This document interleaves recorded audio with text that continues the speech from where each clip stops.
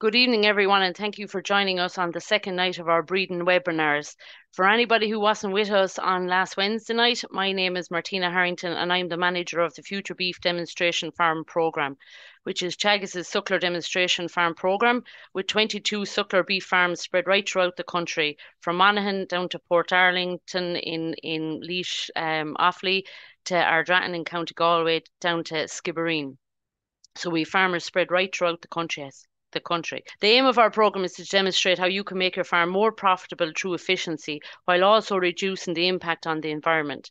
Our program is sponsored by 10 meat processors, and I would like to thank them sincerely for their continued support. And we'll have their names and their logos on the beginning of Aisling's presentation.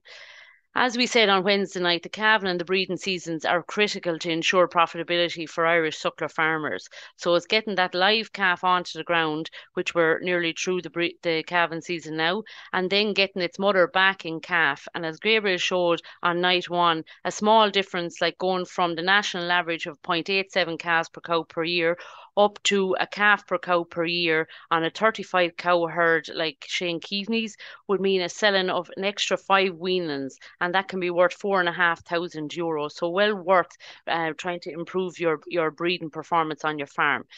Tonight we'll have two farmers, Aonghusa Fahy from Ardratton in County Galway, and we have John Dunne from Portarlington on the Laois Offaly border, and they're going to take us through what they're doing to get their cows back in calf and what technologies they're using, and they'll share their experiences with yourselves. We also have David Kenny from Teagasc on with us. David has completed extensive studies in reproductive research focused on suckler cows, including synchronization programs. The session will be moderated by Aisling Molloy, one of our program advisors. And as we go down at the bottom of the screen, you'll see a Q&A box at the bottom. So any questions that you have, put your questions in there and we'll endeavour to ask them as we move through the evening. So Aisling, I'll let you share your screen there now. Perfect. Thanks, Martina. Okay, so thanks very much, Martina. As Martina said, my name is Aisling Molloy. I'm an advisor on the FutureBeef programme and I'm covering the southwest of the country. And I'm working alongside Gabriel Trayers, who's covering up in the northwest of the country. And that's the list of our sponsors down the bottom. And we're also involved under the umbrella of the Signpost programme as well. So we're going to focus tonight on that 365-day calving interval and trying to keep the cow to that. So if we look here at day one, so we'll take, for example, the cow is calving on the 1st of February 2024 this year. It's going to take on average 55 days for her to come cycling again after calving for a beef cow. And that's also known as the postpartum interval. So if she comes cycling after her 55 days, that's going to give us two opportunities to put her back in calf. And that's on her after her first heat, and then 3 weeks later on her second cycle then after that. So ideally, she should be back in calf by the 1st of May 2024. That's allowing for 288 days here of a gestation. Now, obviously, we can influence that by bull selection and that as well. But the idea is that she's calving back down again for the 1st of February 2025, all going well. So if we have a look at this, the first thing is this postpartum interval and how do we get this cow back cycling in the first place? And this is where we have to try and reduce the 55 days to give her the best possible chance. And by doing this, we're looking at correcting the body condition score, minimizing the calving difficulty, having good management at and after calving, and that's down to hygiene and animal health as well, and getting that cow to grass as soon as possible after calving to meet them high nutritional demands that she's going to have. So a lot of this was covered on the first night of the webinar. So what we're going to focus on tonight is this 21-day period, or if we can make that longer, and getting the cow back in calf and what management decisions you can make on your farm to do this. So we're going to look at the stock bull management, and that's down to bull fertility, doing a bull NCT, how many cows should be running with whether it's a younger or an older bull. And then if you're buying a new bull, trying to acclimatise him to the farm as well, and get him used to the place before the breeding season starts. The second thing, if anybody's AIing, is that the bulls are picked, the straws are ordered, and that you've made contact with your technician as well. Thirdly is the heat detection aids, observation, and most importantly, and I think that'll come across from Aonghusa and from John tonight, is having records there as well to be able to monitor throughout the breeding season. And finally, if you need a bit of help, there's plenty of options there in terms of synchronization. Sex semen, it has become way more available in the last couple of years for the beef herd as well. And there's also technology there as well, that technology aids that can help as well. And we'll discuss some of these as we're going through it. So first of all, we're going to have a quick look at an introduction video for Aonghusa Fahy, and we'll move into a few questions then at that stage. Aonghusa Fahy here in Ardrahan in County Galway. I'm farming here with suckler cows here in this farm, and I have another farm in County Clare, which is 35 minutes away also, which we finish all our dry stock. Here I'm teaching down in Athenry, around 20 minutes away. I'm lucky enough, my wife's teacher as well, and we have two kids, 1 and 4-year-old, which will hopefully be involved in farming soon. My parents are here at home as well, and they're retired. They obviously, they're good as well. They keep an eye on things. Calving here in the first week in February. Obviously, we started breeding on the 26th, really, or 23rd of April last year, and 26th this year we're going for. We do that. I tried to have AI for 6 weeks and then the bull for the last 3 weeks. We try to keep it as compact as we possibly can. I'm working off farm, obviously teaching, so it's hard enough to dedicate your time to other things. So I just try to dedicate my time just to calving the cows, getting them out in grass, getting back into cycle again. So having them compact allows me to do that. I started using AI about 4 years ago. I started kind of small, okay. I was trying to improve my breeding from that, but I had a few little tweaks I had to make on it. Why I really did it was I wanted to improve my replacements. I wanted to improve my herd, and I was buying stock and replacement heifers and that, and it just wasn't working out for me.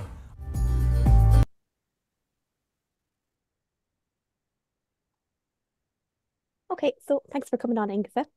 Thanks very much, Aisling. You're very good. So we mentioned earlier in the night that you've 2 chances to get your cows back in calf, and you've said yourself in the video there's a few things you're doing as well.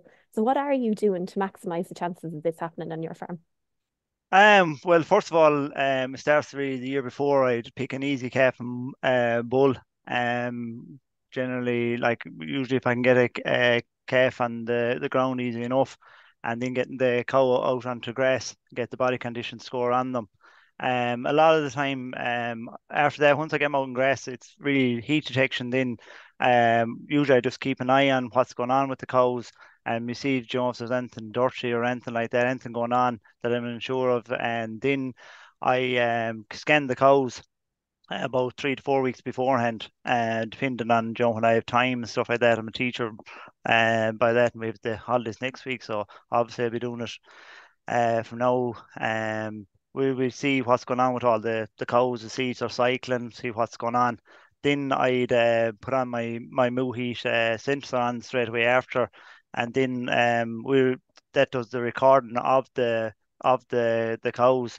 I'd see what's cycling on that. Now I wouldn't have to keep as much attention on that. I just see what's cycling, what's not, and then I'd see after the 3 weeks in, just before breeding, I see if there's no things not still cycling. I would obviously call out the vet and see what's going on and get it scanned and see what has to be done. Really, yeah. And then it then just continues. We just look at the monitor. We look on our phone, see what's cycling, what's not cycling from then for the next 3 weeks, and hopefully we get them all in the first 6 weeks then. Brilliant. And you mentioned the moo heat there is one of the heat detection aids that you're using on the farm. Could you explain to us what exactly that is, Aonghusa, please? Well, it's a simple device. First of all, you have a tag on the cow, and then you have a collar around the vasectomized bull. Um, you get a text message that comes in once the vasectomized bull is mounting or takes heat in the cow, and it says low, medium, and high. Generally, if it's low, might be anything going on at all. Medium or high says there's something actually happening, and then you just see from the text message. So it's really just simple. It's just a little tag on the cow that you record on your phone with the tag number of the cow, or you can actually call the name of the cow, whatever you want. Usually you just keep the name of the tag on it, or the number of the tag, and just record on your phone, and then you have the moo sensor around the neck of the vasectomies, and that's all it is. Brilliant. And Yeah. in terms of cost and that, what are you looking at, firstly? And secondly, do you need a Wi-Fi connection there for the collar and the tags to work? No, you don't need any no Wi-Fi whatsoever. Yeah. It goes on GPS. The initial cost for me to buy the Moo sensor, the Moo heat sensor, was €1,000 at the time. Now I think it varies. You can buy them at different times. They always have a deal there, and you get 2 years 2 years kind of credit in it, or whatever, 2 years on it, and then it's 350 a year after that, and to run it. So after that, there's no cost really, and the tags you get I think it's 50 tags at the start, and they're around 250 after that to buy. But you don't need any tags really after that. They don't fall off or anything like that. They're really small. The costs are very minimal once you pay the 350 a year, and once you have the actual device bought, that's all you have. Like, Brilliant, brilliant. And in terms of the vasectomized bull, could you talk us through how you source them and how you manage him then on your farm? well, I have a local dairy farmer that I buy them off. I just buy a normal Frisian bull calf. Generally, I try to get them 3 or 4 weeks old. Kind of very rare. I'd rear them then at home on milk replacer, and then I keep them obviously on milk replacer and introduce them onto the meal. And then after 10 weeks, then we'll just let him off with the other calves. Generally he creep grates in front of the rest of the cows. Kind of, we feed a bit of meal to him, and then around September time, then we vasectomize him. Then before he go in, and it'd be nice and clean area, and he'd be probably around 250, 300 kilos at that stage. And then once he let off the calves again, the other calves, and then he goes back into the shed, and then he's let out, kind of treated with the heifers. Then he's just let off with the heifers and see what's going on then. And there's nothing really major after that then. Brilliant. And you don't keep them any longer than kind of No, 2 years of age. Okay. then like say the following breeding season, we'd once he's finished his job, usually there's a few cows there that, whatever, they mightn't have gone in calf, to be whatever I'd be getting rid of, I'd be fattening them.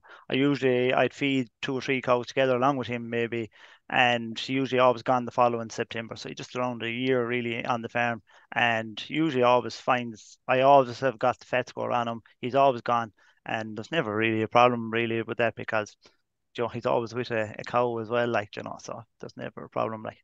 Very good. An Yeah. extra pair of hands on the farm nearly. Yeah, my job, yeah. Brilliant. We're joined this evening by Professor David Kenny from Teagasc and Grange. And David, you have a huge amount of research done on fertility in the beef herd from every different aspect, I suppose. But from a stock management point of view, what do you think is the most important thing that a farmer can do to improve conception rates on their farm this spring? Yeah, sure. I suppose, Aisling, and good evening to everybody listening. Obviously fertility, like so many things, is multifactorial. So it's really, it's like the chicken and egg. But if we start really, we'll say when the cow calves down, all the work that we've done, and particularly, we'll say my colleague, Professor Michael Diskin, over the years, had looked at, I suppose, the effect of body condition score in particular. So again, cows calving in moderate to good condition, not over fat, and certainly not, too thin. That's probably the basis, really, we'll say, from which, I suppose, the fertility year, essentially, we'll say, our fertility events emanate.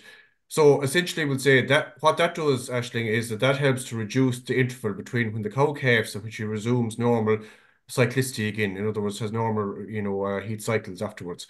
And so ultimately, then you have more cows, that are cycling at the start of the breeding season, and ultimately giving them a much better chance then of conceiving, we'll say, within, a 10-week, 12-week, whatever the length of time the breeding season might be. And certainly you more cows conceiving within the first three weeks, we'll say, in particular, of the breeding season. So I suppose calving your cows down in moderate to good condition would be the starting point.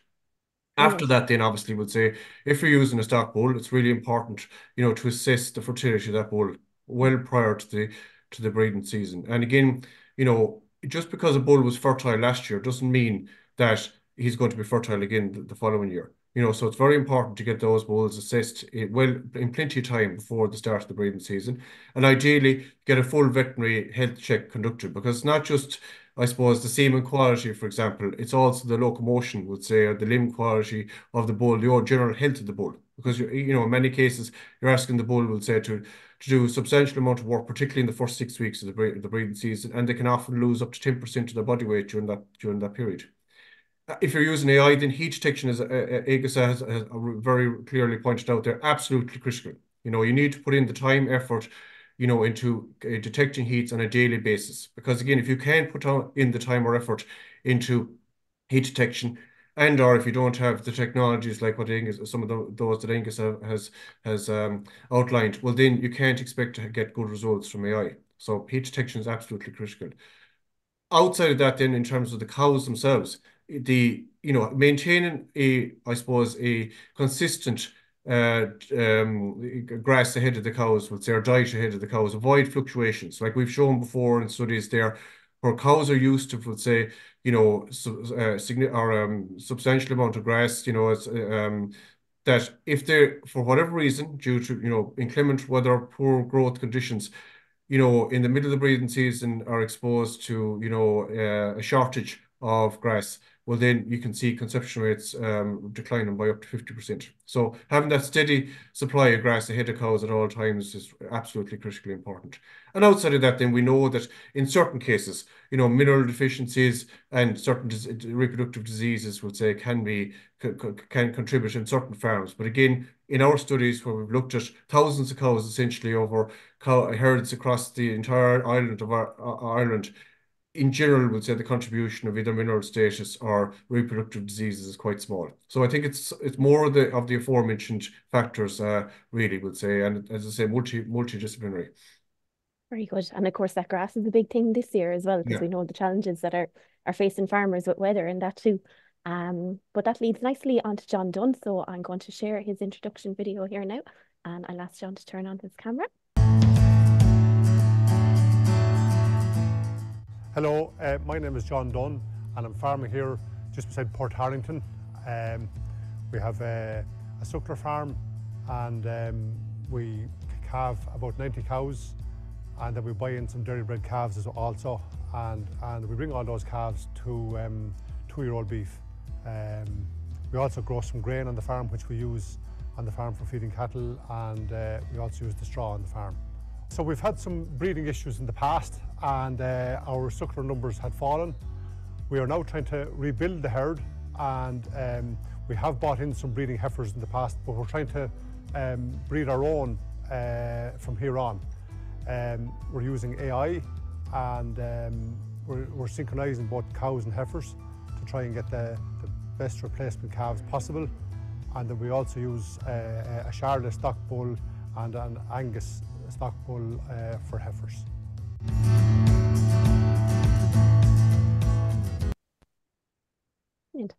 Welcome, John. Thanks very much for joining us this evening. Good evening, Aisling, and good evening to your listeners. Thank you. Very good. So you mentioned in your video there that you've had some breeding issues in the past. Would you like to talk us through what happened? Yes, Aisling, we I suppose going back to 2018 was the start of our problems. First of all, I've been in sucklers for 35 years and always had good conception rates, 90-95%, all very automatic with stock bulls, and always very happy. In 2018, it was a real hot year, if you remember, and our replacements, our pregnancy rates really decreased, and but we put it down to the weather, and really did nothing about it. So the next year, 2019, we had a repeat of the same problem, and like, we don't carry any passengers on the farm, so these cows, the Burton and calves, were being fattened and culled, and we were losing good genetics also. So in order to solve the problem, we started to buy in replacement heifers, and then in 2020 We purchased an Angus bull at a pedigree bull sale, fertility tested, all perfect, and he was a very active bull, and I was delighted, you know. Left him there for the breeding season for 12 weeks, and but when we scanned those heifers the following autumn, when we brought them home, none of them were in calf. So really, at this stage, the wheels were coming off the wagon pretty rapidly, and we had to take serious steps to rectify the problem. We also have a dairy calf to beef enterprise on the farm, so we were able to immediately increase the dairy bred calves on the farm, which alleviated the problem in the short term. But to get our suckler herd back on track, the light bulb moment, I suppose, was synchronization. So we started 2 years ago.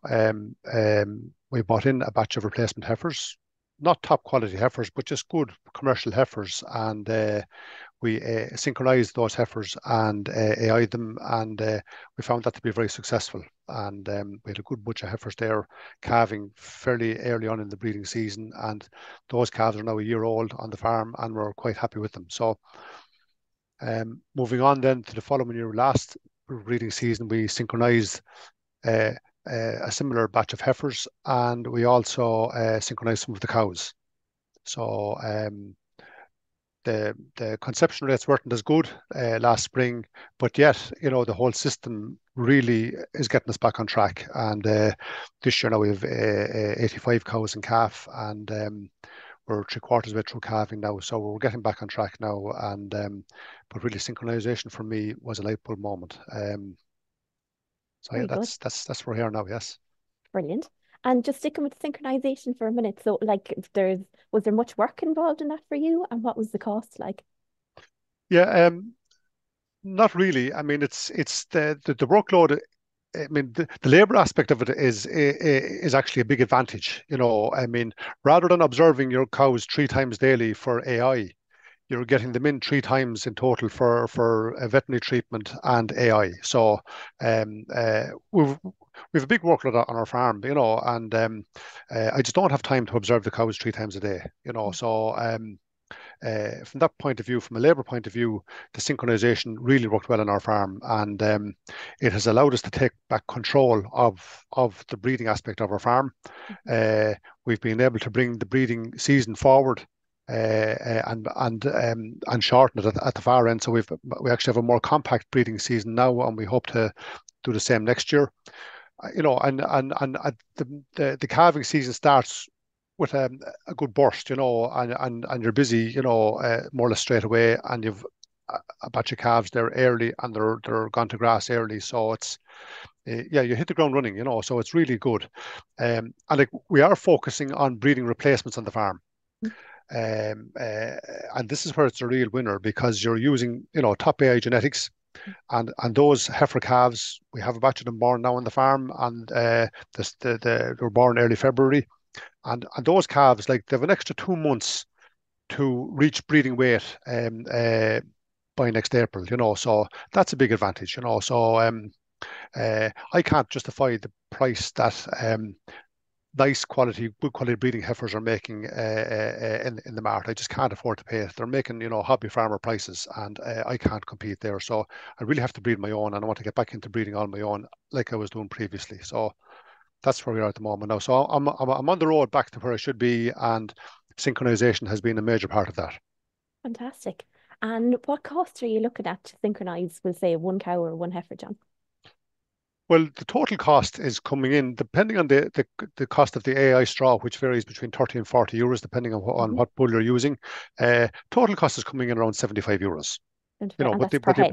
That's per head, yeah. Yep. But the important thing is the conception rate. I mean, if you're only getting 50% conception rate, that's 150 euro per calf on the ground, you know. So a good conception rate is important. You know, you want to be up around 70 or 80%. As I said, we're not there this year, but I intend getting there, and like, I think it's a really good system, and it's one for me for the foreseeable future anyway. Brilliant.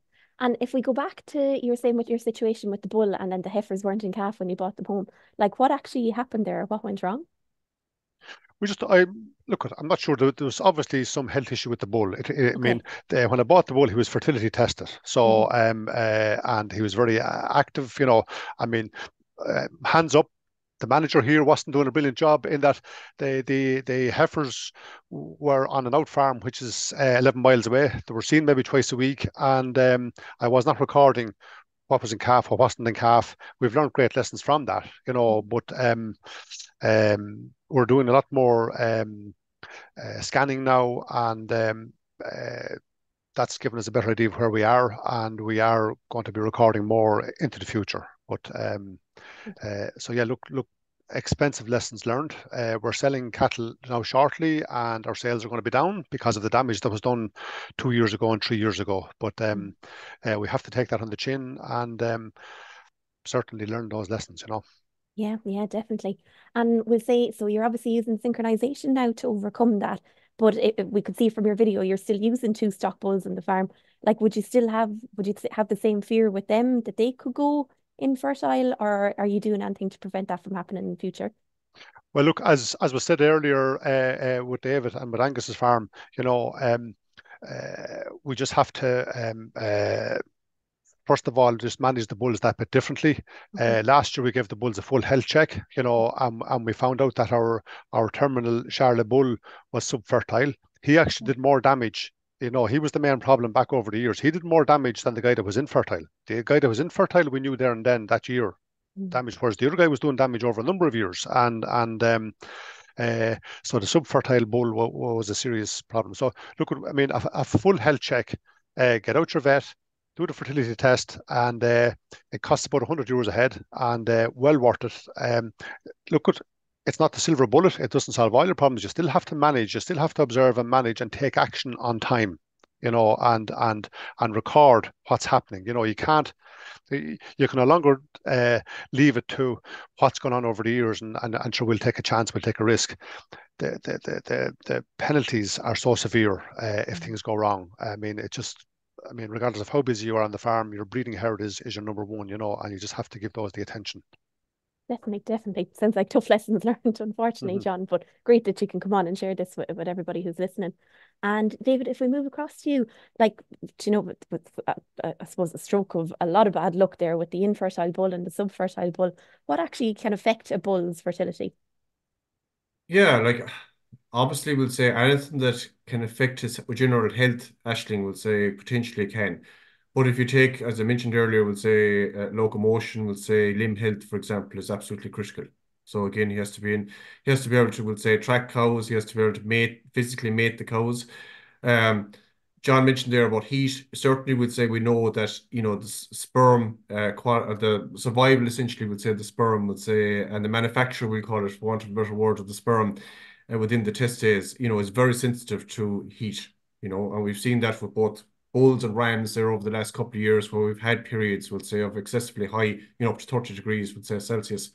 So again, it's to be, I suppose, be conscious of those kind of things. Anything that could affect, we'll say, inflammation, for example, or a rise in body temperature equally, you know. So a chill, cold, you know, any issues, we'll say, like that potentially could have a latent effect. And the problem is that if you take, we'll say, if a bull has some kind of a health and or other issue, we'll say there, it takes about 60 days or so for a new batch of sperm, we'll say, to actually reach the stage which they're capable of fertilizing an egg, we'll say, or in other words, put the cow in calf, essentially. So we need to be conscious of that. So if a bull is subfertile or infertile, it might be because of something that happened, you know, up to 2 months ago. So it's just to be and John, you know, very, very clearly outlined some of the issues there that he's experienced himself. And I'd, you know, fully back that. And absolutely, John, like one of the key things that John mentioned there is the subfertile bull.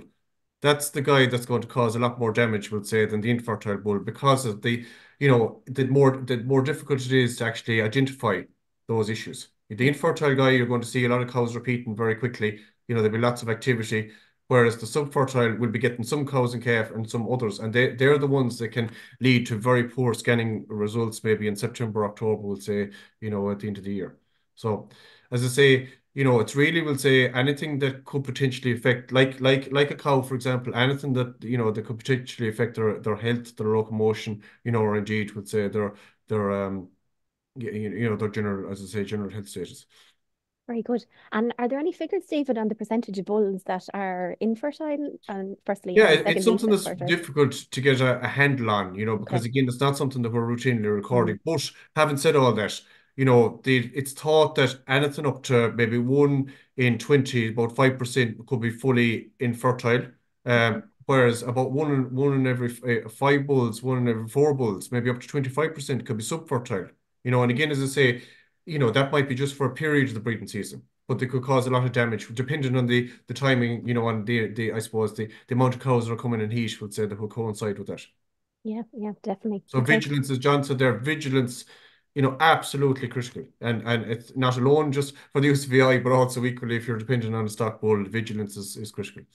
Definitely. It's kind of the biggest theme, I suppose, that's coming through from me so far tonight. I'm going to invite Aonghusa back on to turn on his camera. And I just see there's plenty of questions coming in already in the Q&A box at the bottom of your screens. So if any of the audience members want to submit anything, feel free, and we'll come to them in a few minutes. So Aonghusa, moving back to you for a minute, like, just because you've a heat detection system there, you're relying on that, but you're also relying on your own record keeping as well.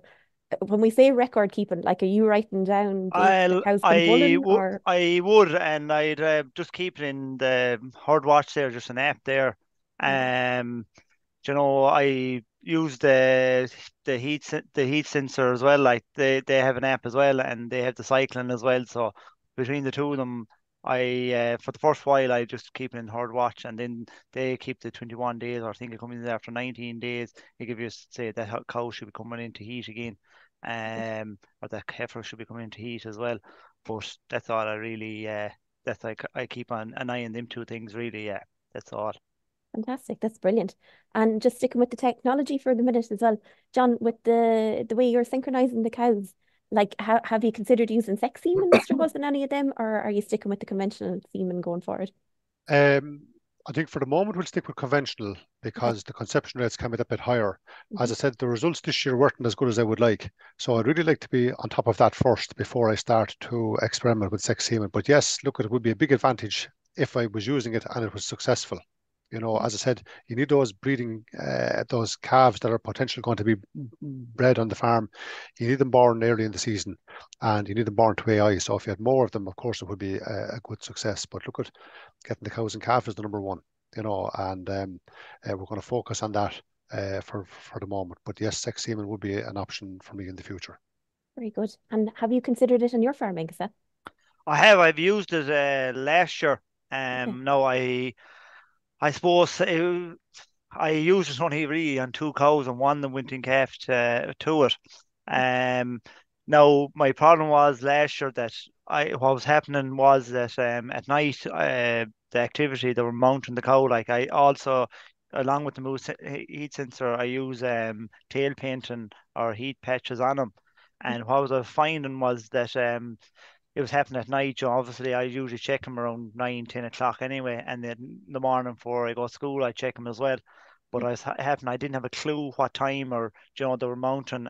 So hopefully this year that I'd see them coming into be mounted, so I know exactly the time when they'll be mounted. So obviously it's later. It's about 18 hours later that you don't be doing it. But I didn't know, so I had the straws bought and then the canister and everything, and to be used this year, hopefully. And yeah, I think it's a great job, because obviously replacements on my place, like along with John, it's kind of where I need to get them better. I've bought heifers in the past, and they just didn't work out for me. So I really need the real good quality replacements. And I just see that it is a great job, but it just takes that little bit extra I suppose, to find out when they're actually be mounted. I suppose if I knew exactly, I could use it. Yeah. Really, yeah. I think both John and things that you picked up on important points there in terms of the conception rates and the timing. But David, could you go into a little bit more detail on that? Like why is the timing so important? And what are the expected conception rates from using sex straws versus conventional AI straws? Yeah, sure. I suppose Aisling would say the sexing process. So essentially, the semen is being passed through a laser, Mhm. and it's diverting, we'll say, the male bearing sperm and the female bearing sperm in two different directions, depending on which, obviously, we'll say which one you're after. And that's based on something like about 3% difference in the DNA content between an X or a Y, as I would say, a female or a male would say bearing sperm. Um, so that in itself that process would say can slightly damage the sperm. So, let's say that the sperm are a bit more fragile that have been sexed compared to the conventional semen. So from that perspective, then, ideally what you want is that semen is placed in the cow's or heifer's womb at a slightly later time relative to the onset of heat, or closer, I suppose, to the release of the egg or ovulation. So it's not Mhm. hanging around as long because it Yes. doesn't have the same lifespan. So that's the reason why you have I suppose, a delay, essentially, we'll say, in the timing of insemination for the sexed semen versus the conventional. Very good. And in terms of like what John is doing with the synchronization, would that help a bit more with the timing, or are cows better off, or heifers better off working off of a natural heat? Yeah, and like in fairness, like synchronization works very particularly with heifers, would say, but both cows and heifers works very well. And it's again, I suppose, like what we talked about earlier, would say attention to detail. The synchronization obviously will say you have more control if you want to do what we call timed AI. So in Mhm. other words, you want to time it relative, would say, to when the progesterone device, whether it be a predator or seeder, is removed. So you have a bit more control, and if you're relying particularly, we'll say, on a commercial service, we'll say a technician to come out, you have more control, and you can obviously get more animals inseminated at the one time if they're synchronized. Yeah. So, it's really down to, and there are standard, I suppose, protocols there for, I suppose, the time of insemination for either sexed or conventional semen relative to when, you removed the progesterone containing device. In other words, as I say, the predator disease from the animal. Very good, very good. And just in terms of them conception rates then for a conventional versus sex straw, what are you looking Yeah, at? generally, like in the region of about 80%, would say you'd expect. So 80 to 90% maybe in heifers, but it Mm. would say in general about maybe 10 to 20 percentage points lower on average, would say, for the cows or heifers inseminated with sexed versus conventional semen. Very So good. you won't, on average, you won't get the same, but it's certainly it's improved dramatically compared to when, I suppose, in the last number of years compared to, a number of years ago. So there's been a lot of work done in terms of optimizing both the semen sexing process, but also, and the number of sperm that's included in a straw, will say, relative to, what might be the case 5, 6 years ago. And in fairness, particularly on the dairy side, some of our colleagues in Moore Park, Stephen Butler and others, have done an awful lot of work in trying to optimize that problem. Definitely. And it's great to see so many beef bulls coming available on the market as well. Yeah, Like it's given absolutely. a lot more options to beef farmers. And John, if we move back to you, so like the majority of people in beef farmers in the country are using stock bulls, and we talked a lot about that stock bull management. So when you were buying in them new bulls on the farm, how did you manage them? Well, normally we would manage a bull by, introducing him slowly to the herd, having him practically in quarantine for a while and making sure he was okay, and let him acclimatise to the farm. That was normally the way. Whereas now, I'll be taking a different approach. I mean, it'll be a full health check, and fertility test, and as David was saying, their locomotion, all the other aspects of the health, and um, but yeah, look at, I mean, the bulls are in the house now. They'll be out to grass there as soon as possible, whenever the weather acclimatizes, and they'll be out for a while before they're introduced to the cows. But the cows will be AI'd first, so maybe a fortnight after synchronizing and AIing, the bulls will be introduced to the cows. That's what we did last year, and that's at the moment that's the plan. Um, this year coming. Now, Yeah. there is possibly an opportunity to AI the cows a second time, Yeah. if we can observe heat. my fear there is the bull has a better chance of getting them in calf than than my observation techniques, and there's a higher risk involved that we won't have as many in calf. So therein lies the debate. We'll see how it works out closer to the time, and if we can go in with an AI straw for a repeat performance, well and good. But we have to make sure that the stock bulls are at peak performance and ready to go. Very good. So they're settled. And we say for buying in a new bull, like how many cows would you run with a young bull versus maybe a more mature bull?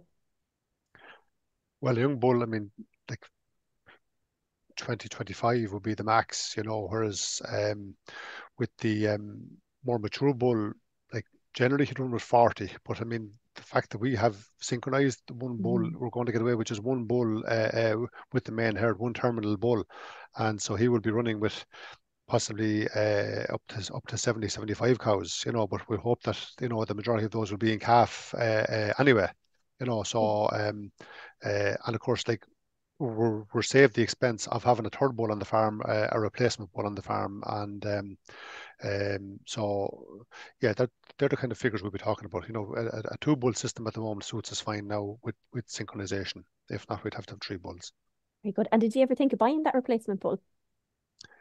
Yes, well, over the years we have had three bulls on the farm, and we've had a high replacement index bull on the farm, and I will be going back to that eventually. Once I'm breeding enough replacements of my own, I will. But like, the replacement bull on the farm is a very expensive animal because number one, you have to change that bull more regularly than the terminal bull because his daughters are coming along, and it's the biggest investment every 4 years that you must make, and it's a crucial decision, and you need to be going for top genetics there, and it's to get that is expensive. So at the moment, synchronization, there's a big saving there in not having to have that bull on the farm. So yes, probably when we're up and running back to where we should be, it will be an option, but not at the moment until we are breeding enough replacements and we're fully independent on the farm. Very good. That's fair enough.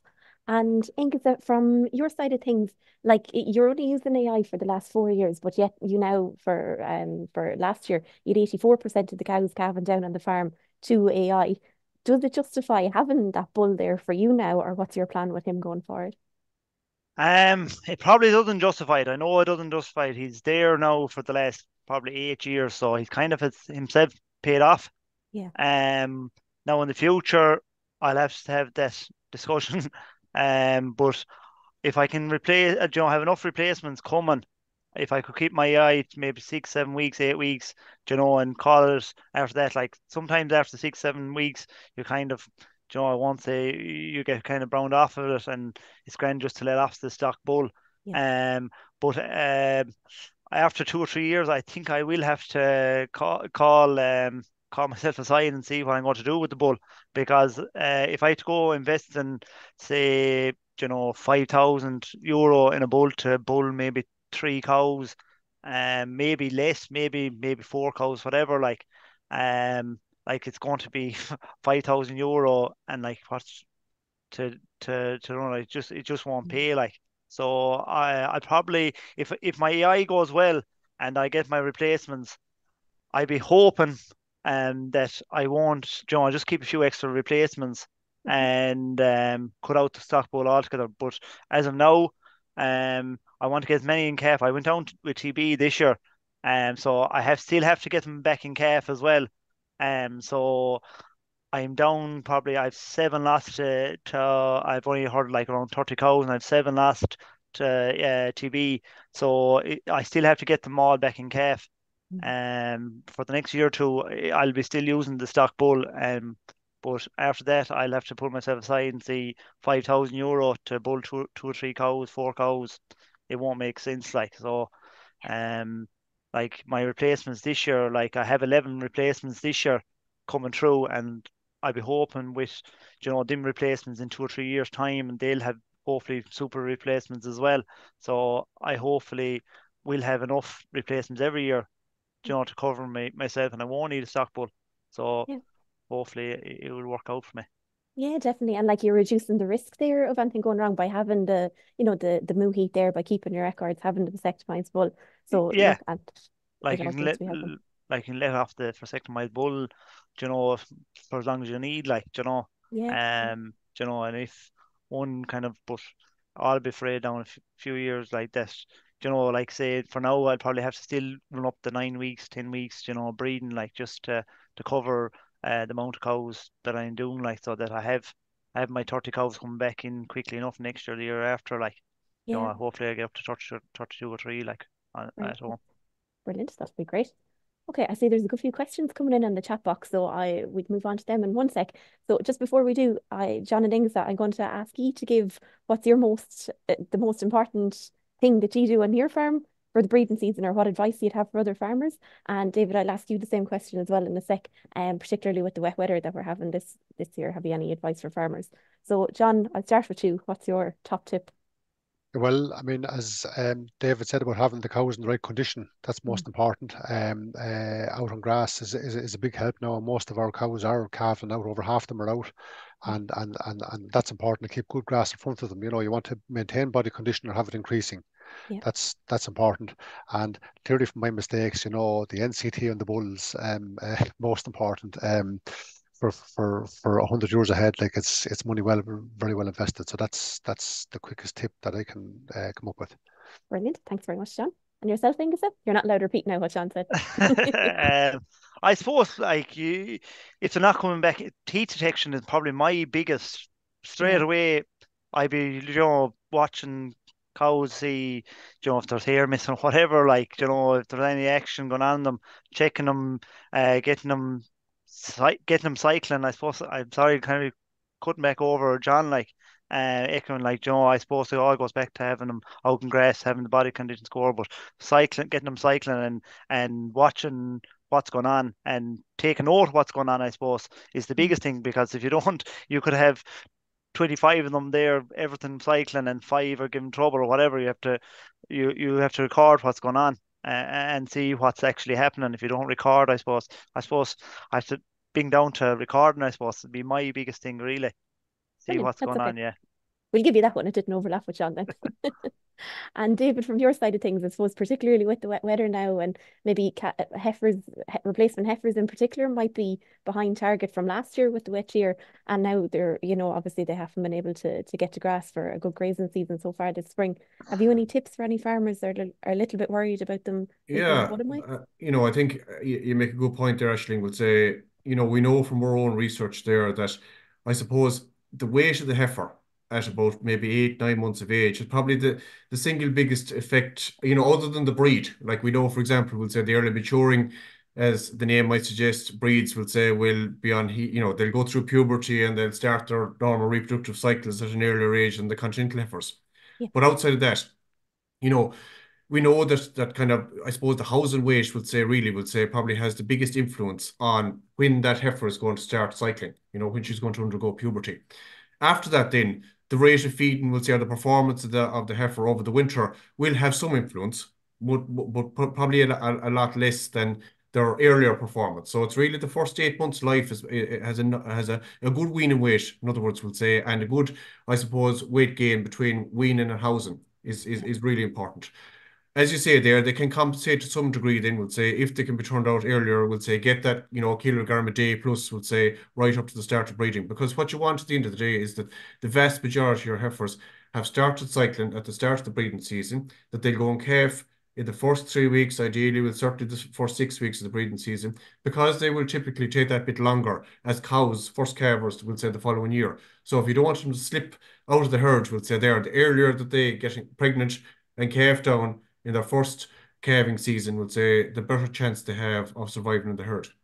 So outside of that, then, as I mentioned earlier, Aisling, try to avoid, where possible at all, fluctuations in grass supply. So in other words, where cattle are, you're motoring away nicely, we'll say, and all of a sudden, because of poor, weather, whether it be excessive rain, whether it be like we'll get from time to time, we'll say, drought conditions, that you run out of grass, or just poor grassland management.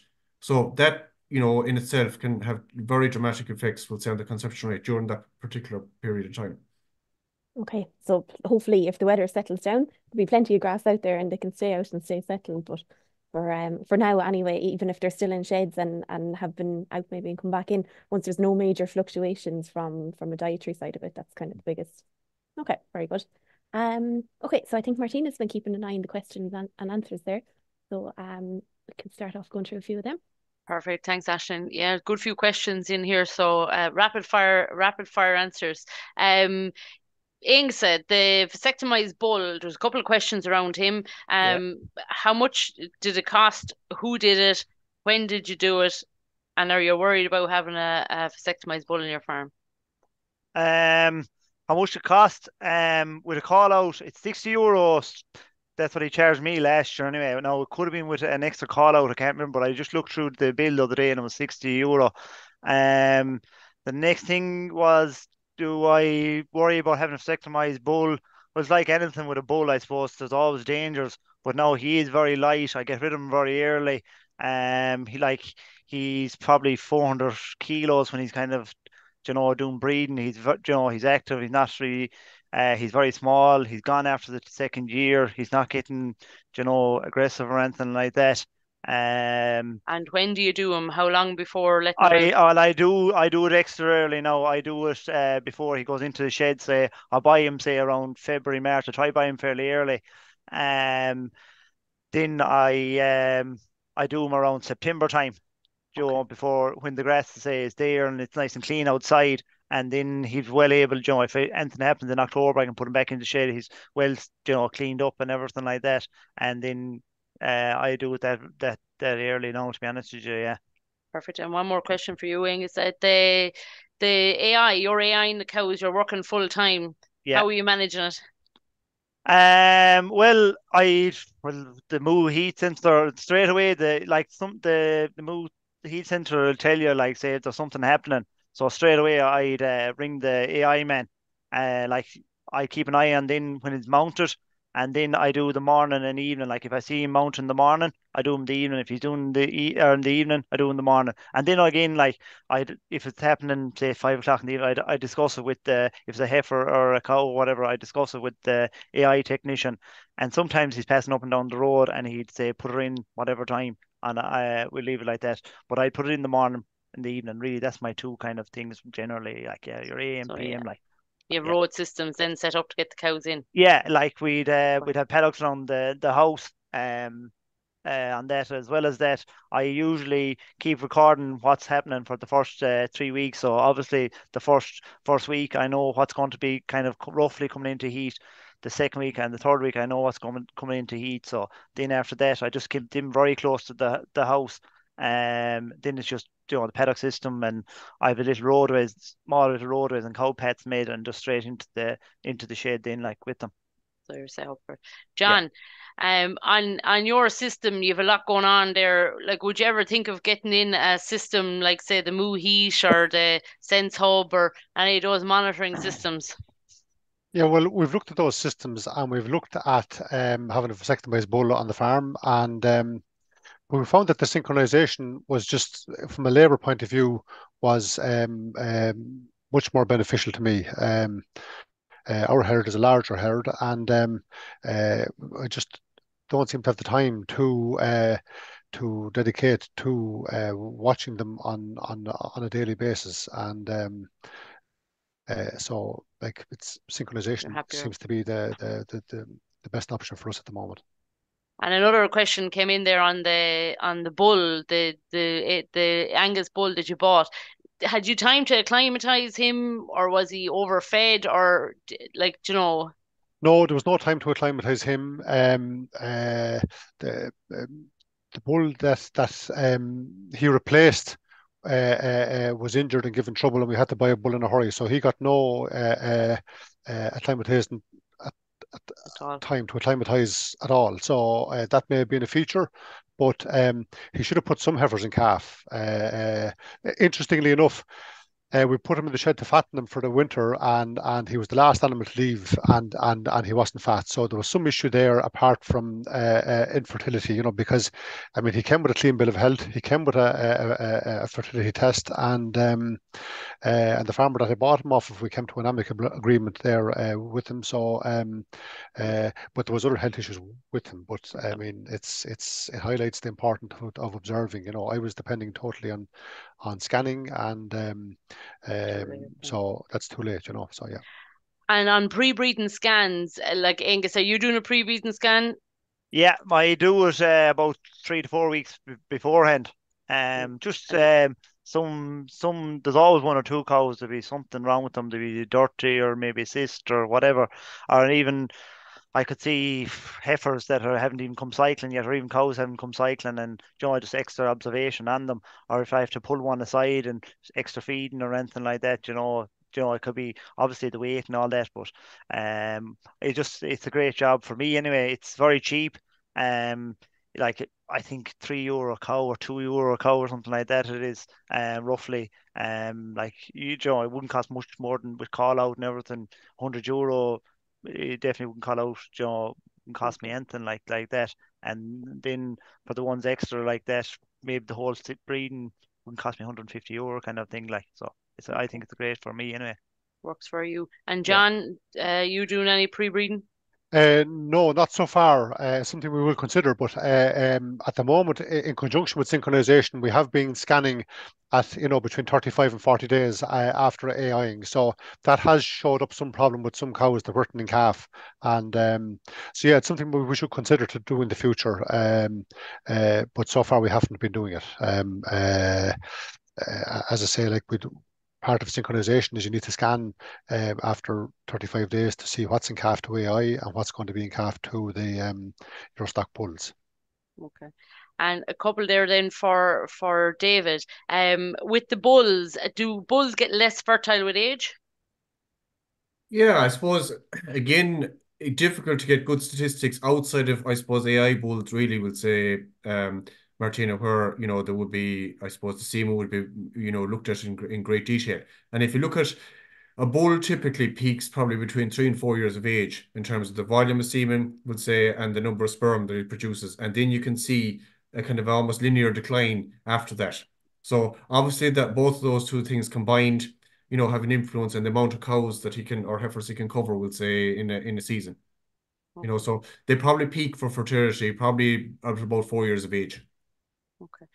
And say, looking at doing synchronization programs, John is doing one there, Cedars and Prids. You've done a good lot of work on synchronization programs in Teagasc. Can you just give us a quick run through? And we'll have the presentation is recorded, and we'll have the actual one that David is going to talk through here to put up afterwards. But just give us a quick run through the synchronization program and maybe where you could fall down on that program. Yeah, so a few years ago, Martina, we ran a big trial, about 70 or 80 herds over 2 years across the entire island of Ireland, 2,200 cows in total synchronized. So we looked at 3 different variations of a program, all based on a 7-day PRID, progesterone releasing device, GnRH, or the likes of Receptor, for example, would be I suppose a commercial variant of it at the start. Prostaglandin would say, or the likes of Estromet, for example, would say at removal 7 days later, and then fixed time AI, or timed AI as we call it, 72 hours or 3 days after we remove the PRID. So that's kind of the basis, I suppose, of the overall program. And we looked at small tweaks in that. But looking at it overall, I suppose there was some small differences between the programs, but generally would say we got something between 55 and 60% conception rate, would say, to a timed AI, where the farmer organised, would say, the actual insemination. And, there was a multitude of bulls, a multitude of AI technicians used, would say, across all those herds. The other thing was that on average, about 50% of those cows were not cycling at all at the start of the program. Okay, they were all about at least 5 weeks calved as well. So that's an important thing when you're looking at doing any synchronization. You want to make sure that the womb has fully healed or involuted, come back to more or less its normal size again, we'll say, before you commence it. Equally, we'll say, when we looked at, retrospectively at the conception rates, we found that those cows that were in better condition and they were slightly longer calved, generally would say had better results. But when we combined, we'll say, although most of those herds then would have ran like the lads there, they would have a stock bull, we'll say as well, and the generally in those herds, the bulls were turned in about maybe a week to 10 days after the cows were inseminated, and when you combined the actual conception rates, the eye plus the repeat that was picked up generally by a bull, about 80% of the cows on those herds were in calf in the first 3 weeks of the breeding season. So that bodes very, very well for tightening up, we'll say, the following calf and I suppose season, there and essentially would say ensuring the cows have a 365-day calf and interval. And that's very similar to what you did, John, isn't it? That's correct. Yes, I would agree with David's figures there. It's look at it's I've been able to shorten my breeding season by 2 weeks, and I've moved it forward 1 week. So you can manage it better, and I tend to do the same this year. So next year, please God, in around the 20th of January, I'll be starting to calve, and most of the calving will be over at the beginning of April. So no more May calves. So that will give me a better management style. So calves will be more suitable to the grazing season, and they'll be heavier coming in the autumn. So definitely David's figures there are what I would agree with. That's what we have found. Okay. Martina, I might just add one point there, just for clarity. Often when we're talking to farmers, there's a perception out there that if you start synchronizing or you do, manipulating the breeding, I suppose, cycle of the cow, that you're going to have negative effects on her. So essentially, all you're doing is you're interrupting the natural process for a short period. It has no, I suppose, subsequent effect on our next cycle or indeed our cycle later that year or the next year. So essentially, all you're doing really will say, if you bring, as John very clearly outlined earlier, if you bring her forward and get her in calf earlier this year, even if you never synchronized her next year, you're straight away having a positive effect, all else equal, in terms of bringing that cow forward, compared to where she may well have, the time she might have calved had you not synchronized her. Okay. I suppose there's a question that came in on that synchronization, the programs, and David has just gone through what he's done there. I suppose with the whole using AI, are you better to AI on the first cycle or the second cycle? Yeah, like I suppose once the cow was back in normal cyclicity, there should be no problem, in either. You should expect, there used to be a school of thought at one stage that up to about maybe 3 heats, we'll say, after the resumption, that you were getting a slight increase. But I think, to be honest with you, Martina would say once the cow is having normal heat cycles, UAI as soon as she's presenting a proper heat like. Okay. And there's two quick questions. A lot of questions have just come in, and they're technical type questions, and somebody just said that we haven't left enough time for them. If the cow is in standing heat in the morning, is it better to leave her to the following morning to inseminate her? So she's in standing heat this morning. When is the best time to inseminate her? I think you should fall within the 12-hour rule ideally. So within about 12 hours of when you've seen her, on heat, because again she could be on heat for a long period before that. Yeah. So better to err on the side of caution rather than delaying it too much. Okay. And then for David, is there any research on scrotal size of a bull leading to more fertile daughters, looking at maybe more hormonally balanced cattle? Yeah, again, there was some work from the States there going back a number of years ago, Martina, that suggested that bulls, genetically at least, would say, that had larger scrotums, would say, had earlier, had heifers that were, that went through puberty earlier. In other words, the starters, were available, I suppose, for breeding earlier and maybe slightly more fertile. It's not clear, to be honest, that information. Okay. And for Aonghusa there, there's a question, you buy in a vasectomize, or you buy in a Frisian calf to vasectomize. Would you not keep one of your own and run him? I've thought of that as well. No, I just I like the system that I'm running. I know you're going to say biosecurity. I know where I'm buying them from. I just no, I just rather just buying I have no major reasoning behind it. I've often people ask me that, and I have no major reasoning behind it.